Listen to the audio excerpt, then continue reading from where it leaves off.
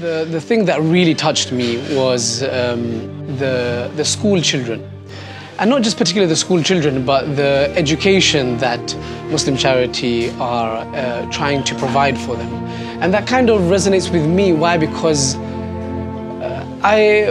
just a bit personal history about myself, I kind of left my work to get back into education. So I started university. I left my job 3 years ago, and I wanted to pursue my career in a different path. I had a career change, and I wanted to get back into education and study, because at a younger age I didn't understand or value how important education is until later on, much later on.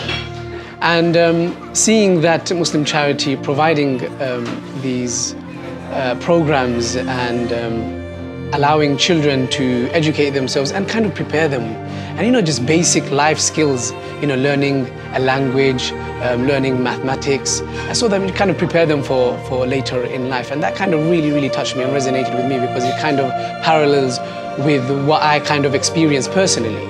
And yeah, inshallah, I really deep down in my heart, from the bottom of my heart, I really hope that, and we've been seeing this from the beginning of the journey, how Muslim Charity is trying to provide that for the children, and I hope that inshallah they reach that vision in the future.